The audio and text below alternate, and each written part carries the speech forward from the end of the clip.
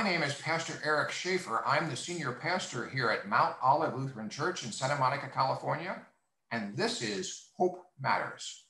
Each week I talk to an interesting guest from around the community and even around the nation and around the world about the theme of hope, because we believe that hope matters.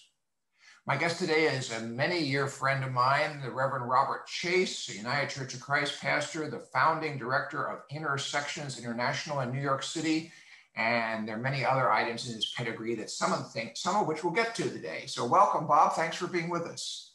Thank you, Eric. And before we begin, I just want to give you kudos for doing this series. You know, we always need hope. It's the emotional fuel that propels us forward, but now maybe more than ever, hope is important. And so this is a great service you're providing, and it's an honor to participate. So thank you for what you're doing.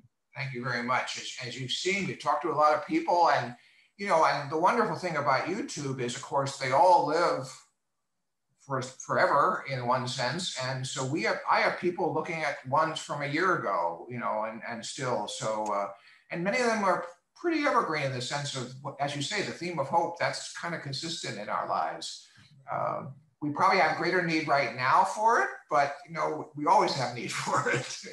Yeah, we always do have need for hope, but I think this amazing time that we're in with these this confluence of crises that we're facing, you know, the pandemic, of course, and then there's the racial reckoning that has emerged out of some of the conflict in the summer, and the crisis that that's brought on because parents are now having to be educators, as well as the panoply of other responsibilities they have. So hope is really essential. And I think that this is, well-timed for the particular time we're in. So Bob, you were the founding director of an organization called Intersections International in New York City, where you served until your retirement just a few years ago. So I think our viewers would be interested in knowing a little bit about Intersections International. Great, thank you. Yes, Intersections is a permanent initiative of the Collegiate Church of New York, which is the oldest corporation in North America, dating back to 1628. Intersections is now just over 10 years old. And I served as a founding director, as you said, for the first decade of its existence. Intersections' purpose, its underlying purpose, is to bring people together across lines of difference. And so there are many differences in our divided universe today. And so it became important for us to kind of narrow the focus and choose particular areas where we wanted to address crises that were happening at that time. So we selected 4 areas and did our work primarily in those areas. The first was healing the rift between the Muslim and non-Muslim worlds.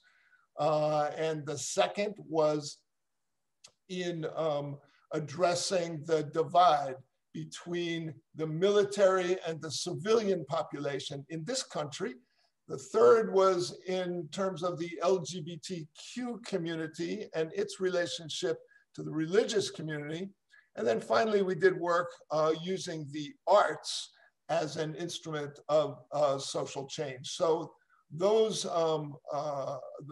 that series of portfolios led us to work both locally in the New York City area where Intersections was located, and then globally into Central Asia, the Middle East, and other places as well.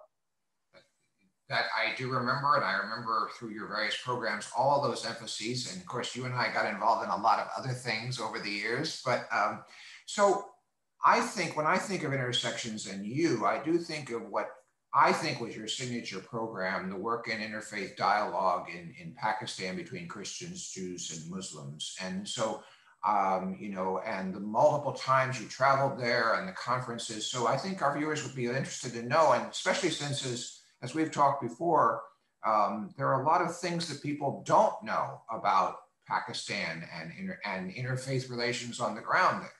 Yes.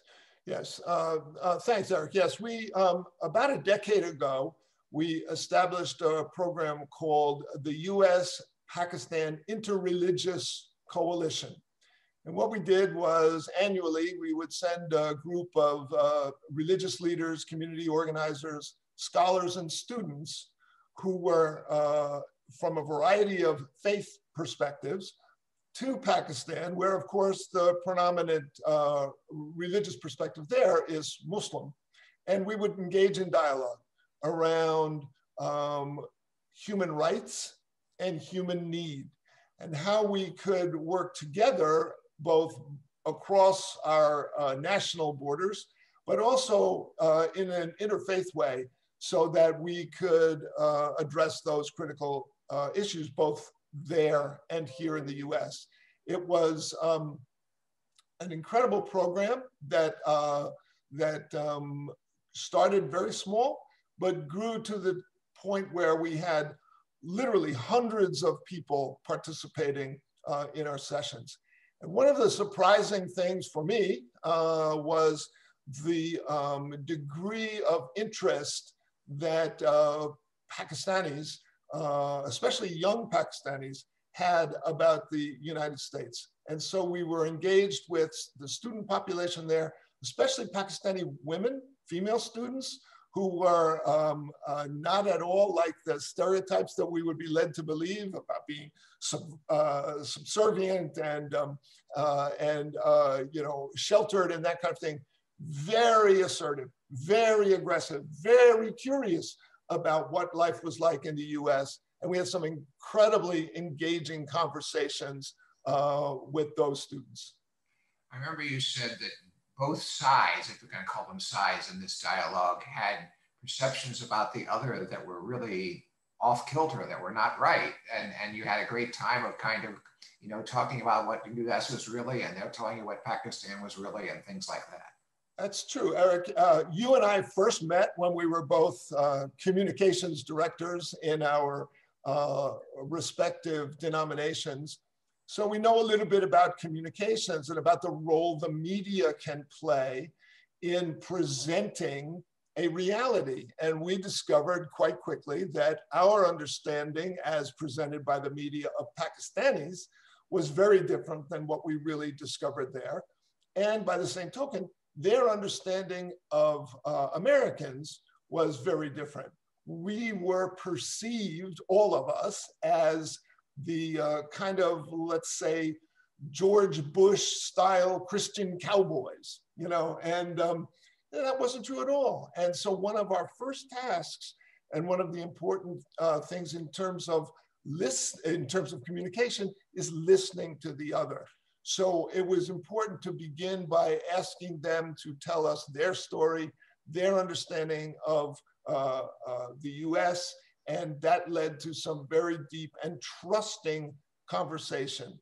Empathy and trust are key elements, whether you're communicating within a congregation or whether you are communicating across national borders. And that's something that we were able to kindle in that relationship with our Pakistani counterparts. And you've been able to carry that dialogue into your retirement work life a bit as you moved it to, was it Seton Hall University?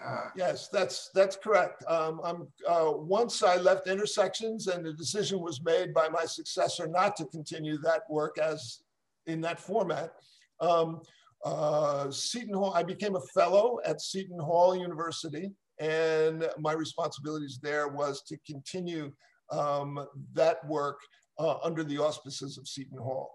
We were able to do that and were prepared to go back to Pakistan when, of course, the coronavirus crisis pandemic hit and we were unable to travel. So what we did was using digital technology and the kind of thing that allows us to have this conversation here, which is a whole change from when you and I first met.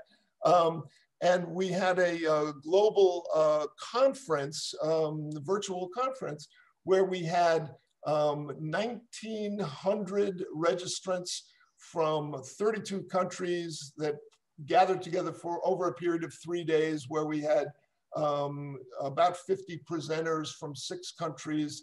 And there was streaming of that entire conference in Pakistan to an audience of about 330,000. So it was very successful, but indicative of the need for this communication, even though right now, Pakistan, of course, is not in the headlines. And one of the lessons from this decade-long interaction was to stay the course, whether the headlines were inflamed because of an incident between Pakistan and the US, or whether they were quiet. By staying the course, you build the relationship of trust, which enables you, when there is an incident, to continue the dialogue. So listening and staying the course, that sounds like good advice in almost any relationship, doesn't it, Bob? Yes, it does. Sorry about that. So yes, it does. Staying the course and building trust. And I would say the two things when we're thinking about communications that is really critical are those elements of both trust and empathy. And of course, that grows out of the ability to listen. Communication is not just speaking, it is also listening, and that's really important. And I think one of the things, to come back to those crises that are confronting our society now, that I'm so encouraged about, because there are elements of hope even in the midst of these dark times, and I know you know that. But with for example, with the racial reckoning that we've been experiencing these past several months, and actually parts of our society have been experiencing for generations or even centuries, is this new ability on the part of basically white people to listen to and better understand and empathize with the plight of with people of color and what they've had to endure throughout the year. And this is throughout the years. And this has become a really significant sign of hope for me as we move forward in terms of the American mosaic, this wonderful society that we have. Well, and you've already come around to our theme of hope, which is always what I hope to get to, at least near the end of the interview. And yeah, I think that's right. I mean, you and I are both very hopeful for the new administration and in Washington and the efforts it's making, and for a president who exudes empathy and kindness. What a change, and that's something to be very grateful for. And now a pandemic that looks like, knock on wood, that we're getting it under control. And it is a hopeful time again in America, and with all the challenges before us. Yeah, I think you're right, Eric. And despite all the pain and suffering that this pandemic has brought, I think that there are these wonderful glimmers of hope, whether it be the frontline workers who relentlessly sacrifice themselves and, in terms of taking the risk in a very uncertain time, especially last spring here in the Northeast. It was, nobody knew what we were dealing with. And yet you saw these frontline healthcare workers and others who were, just waging the battle against this unknown enemy in wonderfully compassionate terms, and that's really been great. I think the thing that's really kind of hopeful for me right now is that as we come out of this pandemic, that those glimmers and those examples and even conversations like we're having now are the foundation for a new way of relating to one another, so that even in the midst of this crisis, there will be seeds planted that will enable us to love one another more completely and be empathetic and sympathetic to one another as we move forward. So it is a time, and again, this series that you're creating is an important element in helping that to happen. Thank you. Well, thank you for being with us today, Bob. I really appreciate it. And it's great to talk to you anytime and to talk about our common backgrounds and, concerns. You're a retired guy, but you're very busy, which is, you're my model. So what can I do? Well, thank you. Thanks so much for having me, Eric. It's such a good time. Always good to see you, Bob. And thank you for being with us. This has been Hope Matters, a weekly program presented by Mount Olive Lutheran Church, in which we talk to interesting people about the theme of hope, because we believe that hope matters. We believe we have a God of hope. Thanks to the Reverend Robert Chase, who's with us this week, and we hope to see you again next week. This is Hope Matters. See you next time.